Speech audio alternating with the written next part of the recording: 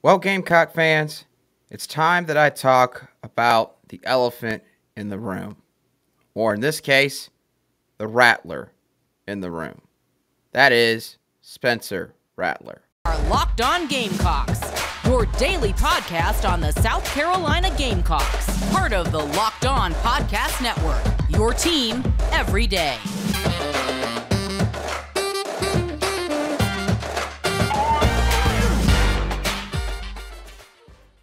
Hello, Gamecock Nation, and welcome back to another episode of the Locked On Gamecocks podcast, your show for daily Gamecock headlines and potential storylines on your favorite South Carolina sports teams. I'm your host, as always, Andrew Lyon, and as mentioned in the opening, I'm going to be talking about Spencer Rattler for today's show. I'm going to look at both the good and the bad that took place in the first two seasons of Spencer Rattler's collegiate career, going over some of his stats, a couple of specific games, and some of the strengths and weaknesses that I noticed after having watched film from 6 different games for today's episode. In the second segment of today's show, I'm going to try and figure out what went wrong with Spencer Rattler, why things sort of took a turn for the worse in his sophomore campaign, and just how much of it was truly on Spencer Rattler. And then at the end of today's show, I will discuss what Spencer Rattler's impact has been already at South Carolina and what it could be for this upcoming season. But before I do all of that, as always, thank you for making the Locked On Gamecocks podcast your daily choice for South Carolina Gamecocks sports coverage. Okay. So in order to sort of get an idea of why there's so much talk about Spencer Rattler in the world of college football, we have to remember just how highly touted of a prospect Spencer Rattler was coming out of high school.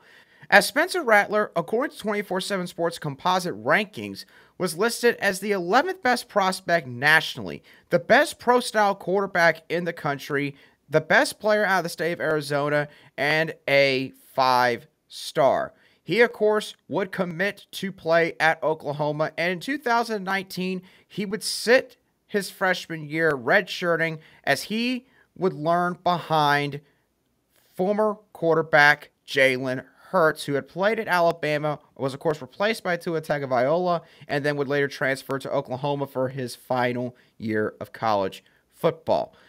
Now, looking at his freshman campaign, of course, there's a lot of good reason as to why Spencer Rattler was so highly touted coming into the 2021 football season. As in 2020, Spencer Rattler had a 67.5% completion percentage, threw for 3,031 passing yards, threw 28 passing touchdowns, 7 interceptions, and added 160 rushing yards and 6 rushing touchdowns.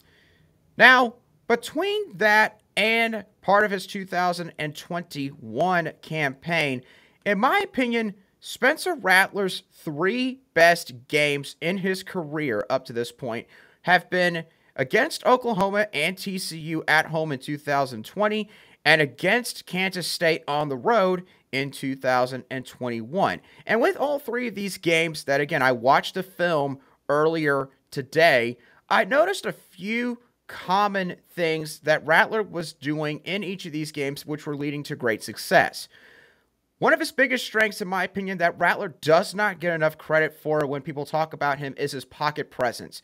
Both when to take off running and scramble to try to get some positive yards, or whether or not he needs to maybe sit back and try to stay in the pocket a little bit longer and wait for a wide open receiver.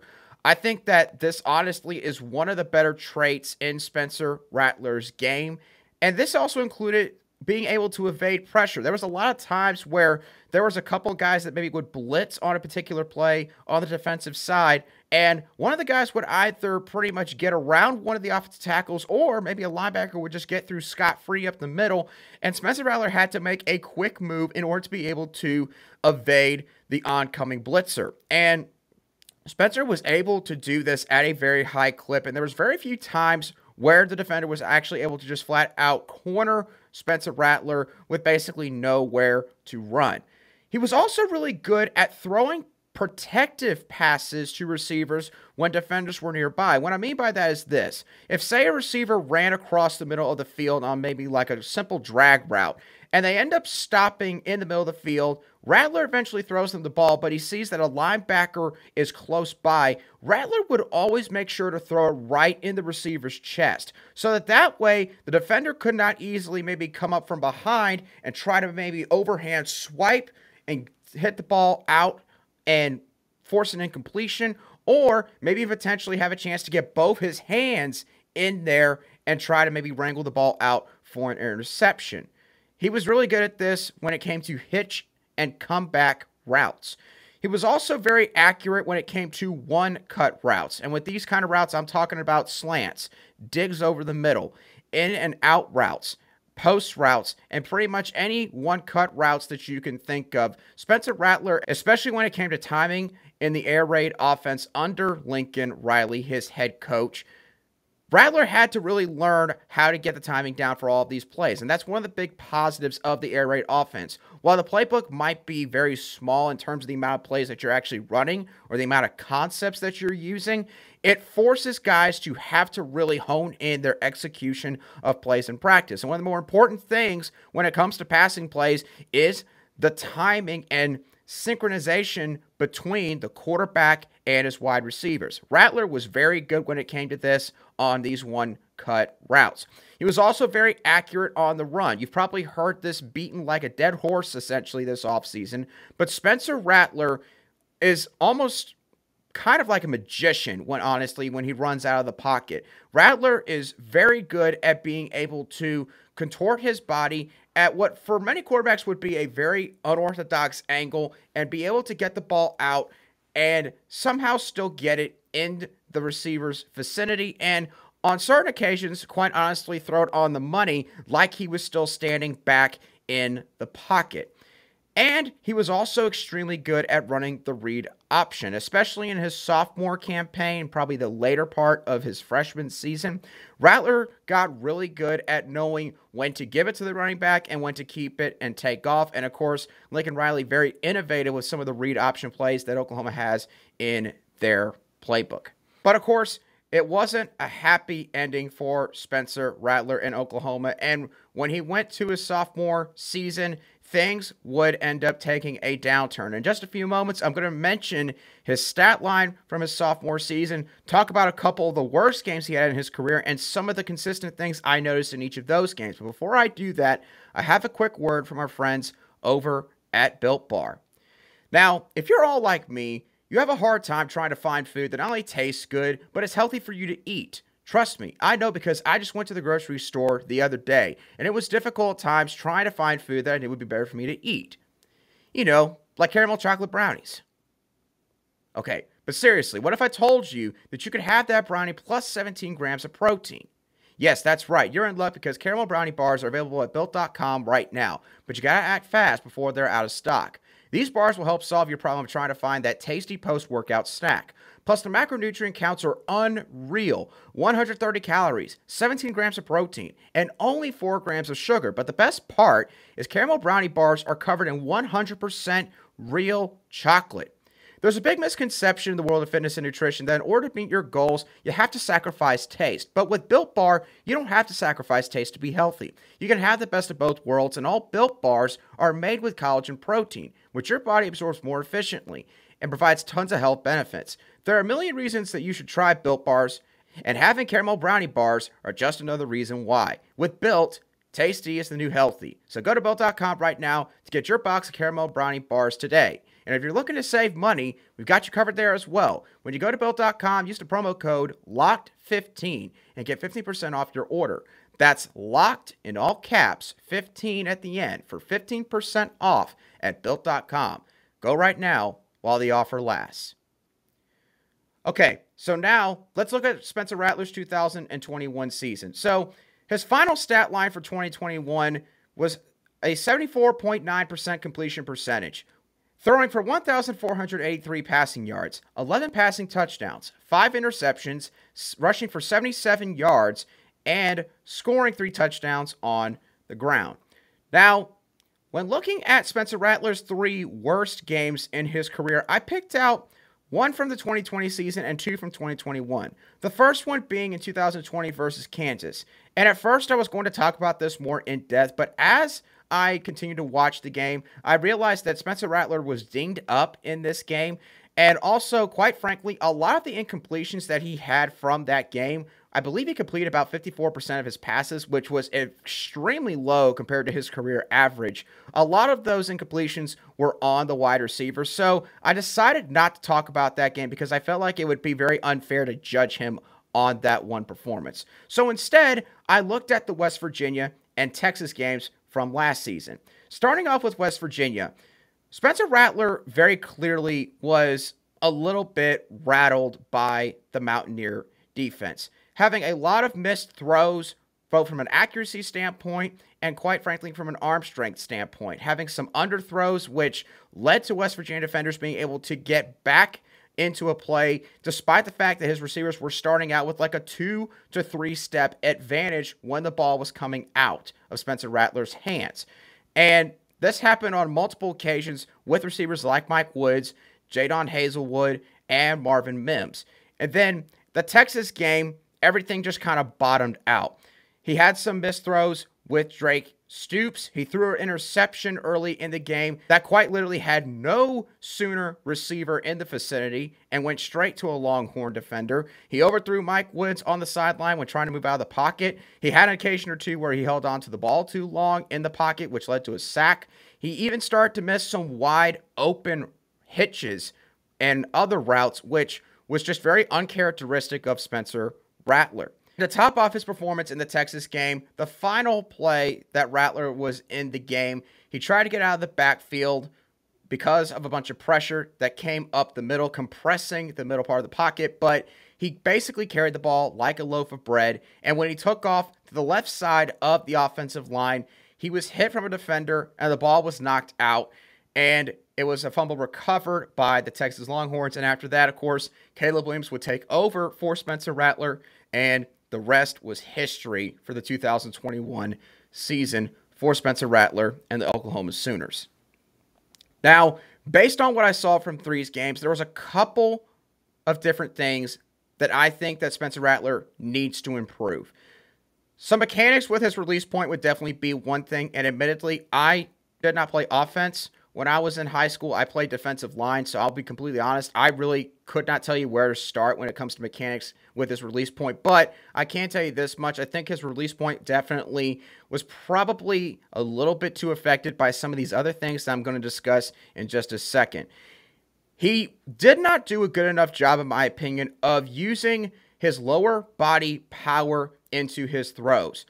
In his freshman year, Spencer Rattler was very bad about staying on his tiptoes when he was sitting back in the pocket looking to throw the ball. And when you think about it, when you're staying on your tiptoes and you've got something like a football or a baseball, when eventually you throw that ball, if you stay on your tiptoes, you're going to have a higher apex or a higher release point when you're letting go of the ball. And if that is the case, that can essentially cause the ball to flutter a little bit more and maybe stay in the air a little bit longer. And of course, when you do that, that allows defenders, in the case of a football game, to be able to recover any lost ground against their man, be able to maybe get their hand in and deflect the ball, or the worst case scenario, be able to get in there and get an interception. Now, in his sophomore season, Spencer Rattler did a better job of not staying on his tiptoes the entire time he was sitting in the pocket, but he still would not step up in the pocket and throw the ball a little bit more on his front foot. He would basically be standing upright, throwing the football, kind of like basically imagine if you're on the beach and you're just kind of casually throwing the football around with a buddy. That's basically how Spencer Rattler would throw the football. Now, obviously, he wasn't throwing it to where, like, you know, the ball would hang up for 3 seconds and whatnot. He was putting a little bit of gusto on it, but he would not use, again, any lower body power and transfer that energy all the way up into his throws from his shoulder all the way up into his hand when letting go of the football. Basically, he was relying purely off of upper body torque forces. And while I'm not going to turn this podcast into a biomechanics class of any sort, the bottom line is this. Spencer Rattler left a lot of distance at times on some of his throws when he was in some of these ball games, and that would sometimes have a real negative result in the end. And another thing that could have caused Spencer Rattler to regress in his sophomore season is the fact that Rattler is known for having a quick release, and a lot of people commend him for how quick his release is because, of course, if you're a quarterback that can get the ball out fast, sort of like a Tom Brady, not comparing him to Tom Brady, but the point being, you rarely see Tom Brady take a sack when he's playing a game in the NFL. Kind of the same deal with Spencer Rattler. If you can get the ball out fast, then logic tells you that the defense is probably not going to be able to get to the quarterback very often, or at the very least not be able to get any sacks. So this was more to his benefit early on in his college career, but in his sophomore season, it sort of became more of a detriment because of another factor that I'm going to discuss in just a couple of moments. But the good news from all of these things that I have mentioned is these are issues that can be fixed with some good coaching, some repetition, and what Rattler has already gotten by coming to South Carolina, a fresh start with a whole different set of expectations compared to following up 3 Heisman Trophy candidates/winners at Oklahoma, which was big shoes to fill, and I think that people sort of forget that in regards to when Spencer Rattler was at Oklahoma starting out. Okay, now, with Rattler's sophomore season, there's a narrative that has been created around Spencer Rattler that the reason he was benched was because he was holding back Oklahoma's offense. And there was a faction of the fan base for Oklahoma that definitely felt like that Spencer Rattler was not getting the job done, was not performing up to snuff, and they needed to make a change. And I think that there are a couple of truths to that, but there's also definitely some flaws with this narrative. I'm going to start out with the offensive line play for the Oklahoma Sooners in the 2021 season. Before I mention these stats, I want it to be known that I got a lot of these stats from a website called footballoutsiders.com, doing a lot of analytical data with offensive line statistics. One of the best websites I can recommend if you're looking for something like that. So, with Oklahoma's offensive line in 2021, their unadjusted sack rate, which was for all non-garbage time pass attempts, period, was 7.7%, which doesn't sound bad at first, until I tell you that it ranked 92nd out of 130 FBS teams and second worst in the Big 12 behind West Virginia. This was up from 6.5% in the 2020 season. It gets worse from here.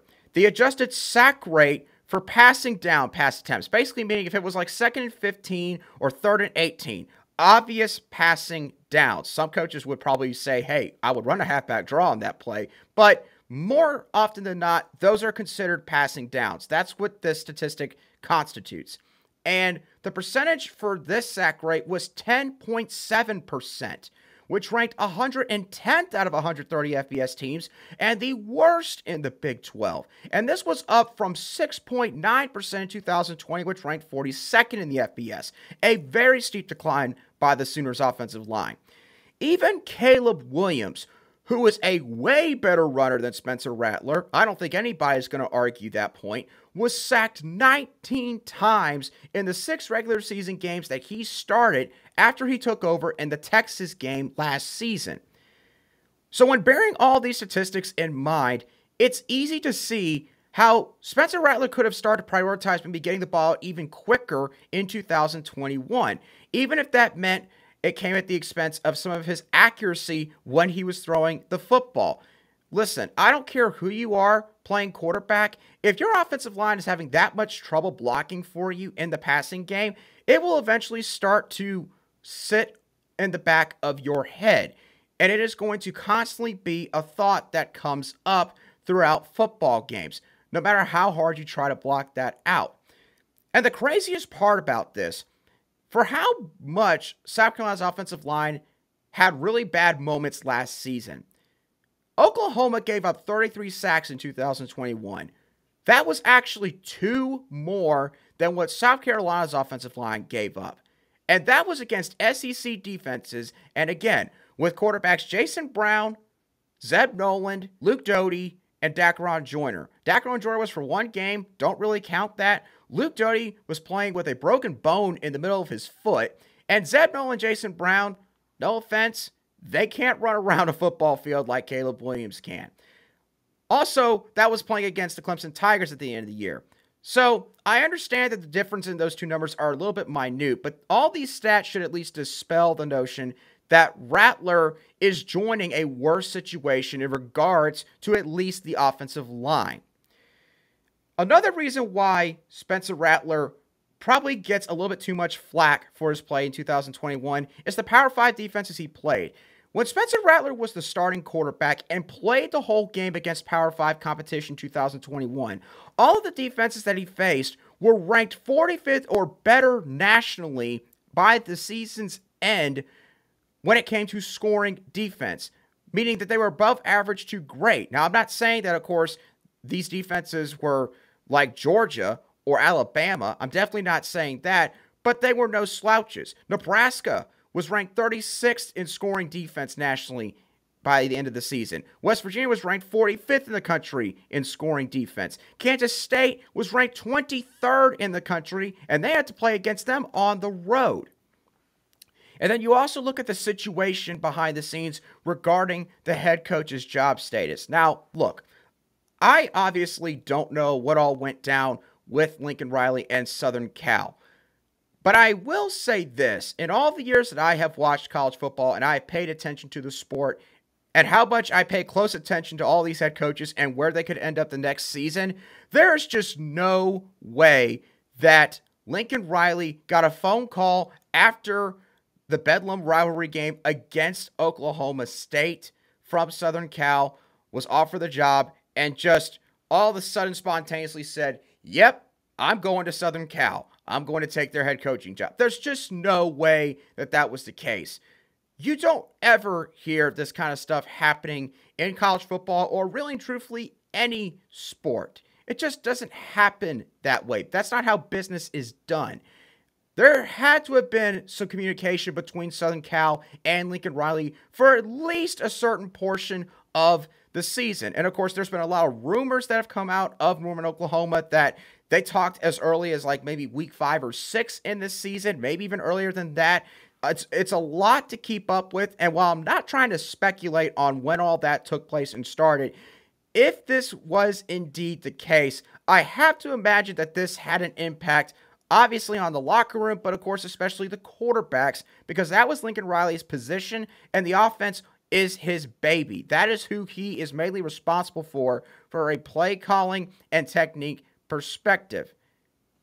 So when you add in all of these factors together, my overall point is this. I'm not absolving Spencer Rattler completely for sort of the mistakes that were made, and of course, again, some of the regression that obviously took place in his sophomore campaign. But my point is, you cannot rest all of that on his shoulders. There was a lot of other things that happened or took place throughout the season that definitely could have compounded the issues there. Oh, and the guy that took over for him was a former 5-star quarterback in his own right. And to be honest with you, probably 98% of the quarterbacks in the FBS would probably get replaced by Caleb Williams in the exact same circumstances. So it's not like Spencer Rattler is the only guy that could have happened to last season. All right, so for the final segment of today's show, I want to talk about the impact that Spencer Rattler has already had and the impact that he could have on this program in the future and this coming season. So, first of all, recruiting. Obviously, when Spencer Rattler and Austin Stogner both committed to South Carolina on the same night back in mid-December last year, it caught the college football world by storm. A lot of people did not see it coming. People were shocked when they saw that Spencer Rattler was coming to South Carolina. And a lot of people admittedly joking, saying that I thought that he was actually going to the other USC in Southern Cal. instead coming here. And when you have a guy of Spencer Rattler's caliber, a former 5-star quarterback, considered to be one of the more talented passers of the football in the college game, that is going to catch other players' attention. And it makes people sit there and go, oh, if Spencer Rattler really likes South Carolina and what they're doing over there and really trust Shane Beamer that much to transfer from Oklahoma to South Carolina in the situation that he is in right now, maybe that's a place that I would like to go. And it's a definite eye-opener to other guys. As I've mentioned before, a lot of these guys talk more than you know, texting back and forth, calling one another. Spencer Rattler obviously playing college ball. It's not like that he's a 4 or 5-star recruit back in high school and he maybe can talk to other 5-star recruits. But the point being is, either way, with all these kids being on social media these days and paying attention to stuff like this is something that's eye-catching when an event like this occurs. The quarterback production. I probably don't need to spend a whole lot of time on this either way, because this goes without saying. The quarterback production ceiling will be infinitely higher, and the floor as well, in 2022 compared to last year. The quarterback South Carolina had playing last year definitely tried as hard as they could, and they all brought something to the table. Zeb Nolan, of course, tried to keep the ship guided straight ahead at the beginning of the year when Doty got hurt. Doty then came in and performed admirably despite having a broken bone in his foot when Zeb Nolan got a hand injury against the Georgia Bulldogs. Jason Brown did a great job helping the Gamecocks become bowl eligible late in the season when Doty had to be sidelined for the rest of the season and have surgery, and Zeb Nolan, just quite frankly, it just wasn't providing enough of a spark for the offense when he was in the quarterback position. All these guys brought something. None of them are Spencer Rattler from an arm talent standpoint. It also gives Luke Doty a chance to develop. Luke Doty has been in such unfair situations the last 2 years. It is quite frankly absurd and ridiculous that some people are actually already writing him off. I remind you, this was a guy who was a top 250 prospect in his recruiting class for the 2020 cycle. 4-star dual threat quarterback. He went into the starting job in 2020 late in the season after Will Muschamp had been fired because, again, the offense literally could not do anything besides hand the ball off to Kevin Harris and pray that he could carry them to victories. There was no quarterback production at that time. Last season, he played on a broken foot in an entirely new offense.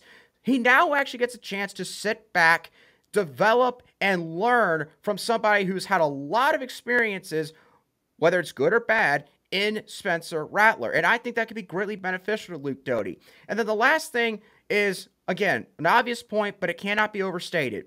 This is a chance for Spencer Rattler and the South Carolina program as a whole to change their perception. There are a lot of fans that are still questioning just how good South Carolina can do this next season. There are a lot of people that still question whether or not Shane Beamer is going to work out as South Carolina's head coach long term. And while that might sound crazy to South Carolina fans right now to hear those words come out of anybody's mouth, the truth is, quite frankly, until South Carolina goes out there and can back up all the hype that they have had this offseason, a lot of people nationally that have not paid attention to this conference, or at least this team, well enough, they're going to continue to have this same trait of thought. And so Spencer Rattler coming here, he can not only repair, I guess, his image, even though some of that stuff was a bit overblown from his time at Oklahoma, but he can also help South Carolina really step foot back on the national scene in the sport of college football. So obviously a lot of stuff that Spencer Rattler has a hand in right now and could have a hand in this coming season in regards to positive change, both, again, for himself and his career and the South Carolina football program. So what do you guys think about Spencer Rattler? Do you think that maybe there's some other reasons as to why things didn't work out at Oklahoma that I did not mention in this video? What do you think Spencer Rattler is going to do for South Carolina 2022? Do you think that Spencer Rattler could maybe, lead South Carolina to 7-8 wins? What do you think is going to happen? I want to know your thoughts in the comments down below, or feel free to tweet at me on Twitter. You see my @ down below. Either way, I want to know your thoughts about Spencer Rattler. Obviously, it's going to be really exciting for South Carolina to be able to buckle up this next season and see where Spencer Rattler could take this South Carolina offense, and the football team as a whole. So thank you all once again for watching. Hope you all have a great rest of your Wednesday. I'll catch you all on the next show of the Locked On Gamecocks podcast.